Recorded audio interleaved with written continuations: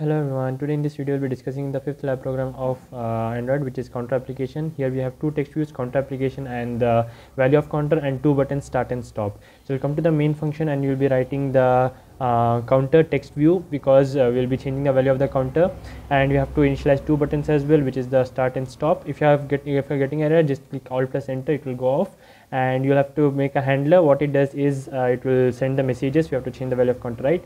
After that you'll initialize I is equal to 1. Coming to the main function, here you will be writing inside onCreate, you will be assigning the RIDs, right, as we have done for the previous one. How many RIDs you will assign? 3 RIDs you will assign. The first one is for the counter view, and second is for the two buttons, means start and stop buttons, so total 3 IDs. Okay, so the ID should be similar to as what you have defined in the UI. Here you will be searching the ID and changing the ID, and corresponding ID you will be mentioning in the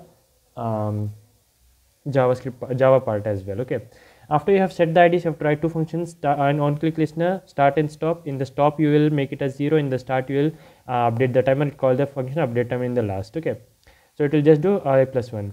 Then you will be counter an application. It will be looking like this. When you click on start, it will start the application, and the counter will be starting from 1 to like 1 second delays. Okay, and when you click stop, it will stop, and again if you want to resume, you have to click start, and when you click start, it will resume again. So that's all for this video, and thank you so much for watching. I'll see you in the next one.